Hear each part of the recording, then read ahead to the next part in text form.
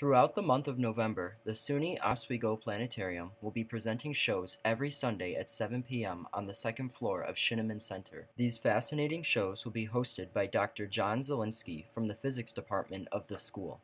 The Sunday night events will be featuring astronomical subjects in the works of Shakespeare, Tolstoy, and Mark Twain. Each one of these works mentions something happening in the sky, and one can have a better appreciation of the story if one has some knowledge about these things.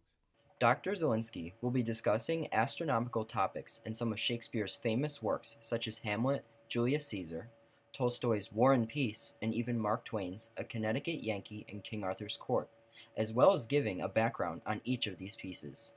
What I do is I assimilate as many of these events as possible on the planetarium dome, and I also show you film clips of films based on these novels and plays.